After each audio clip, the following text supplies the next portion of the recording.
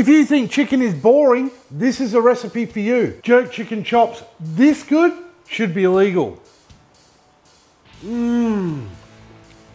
Oh, look at how moist that still is. Smut! I'm Schuey, and in this video I'm going to show you how to make spicy jerk chicken chops with a pasta side dish all in one pan. So just sit back, grab a drink or two and let's get into it. For this recipe we need some chicken chops. That's bone in and skin on chicken thighs. That's it. All the prep done by Mick, my butcher out at Gippsland Premium Meats. Or as I like to call him, my special little snuggle buddy. Seasoning time is next and we need some spice. So I'm using this Atomic Chicken Jerk seasoning. Just give the chicken a good coating all over. Don't be shy, get it on there. Flip the chops over and repeat the process. Now if you can't find Atomic Chicken Jerk seasoning, move to Australia.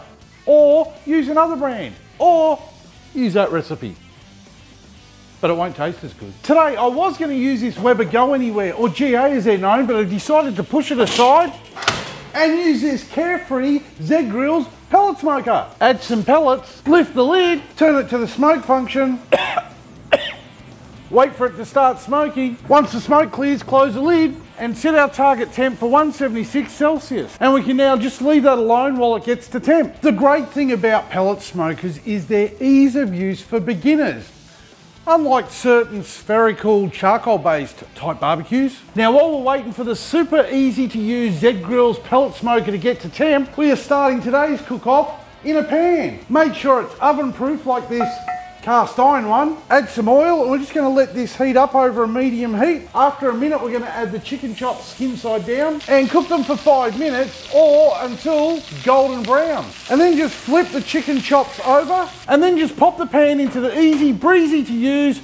Z Grills pellet smoker for 20 minutes. Pan fried chicken with a hint of smokiness. What could be better? After 20 minutes, we want to take the chicken out of the smoker and remove it from the pan. Add some of this and a good splash of this, more of this, a splurt of this, a bunch of this, a small can of this, and some of this. Now mix that all up, add the chicken back into it, skin side up, and back into the smoker for 20 minutes. The timing depends on the pasta. We just need it to be tender. Also, the chicken needs to be reading 74 degrees Celsius internally to be classed as no death chicken. Today I'm cooking with a high indirect heat of 176 degrees Celsius. And all up, this cook's going to take 45 minutes. Or for those of you who like to use my beer timer, you're looking at a 2-beer cook. Cheers. Now they all can't be 48 beer cooks. Or can they? That's it, the jerk chicken chops are ready. The chicken is reading 74 degrees Celsius internally and that pasta is super tender. Now don't be fooled, this is one spicy dish. You should have a roll of this in your freezer, ready for tomorrow. The extremely reliable Z Grills pellet smoker smashed out another cook with ease. Every time I cook this dish up, I just place it in the center of the table and let people help themselves. All that's left to do is sprinkle some roughly chopped basil over the top. I wonder what barbecue I'll be using next week. Spicy chicken with some heat. That's how you do it, KFC.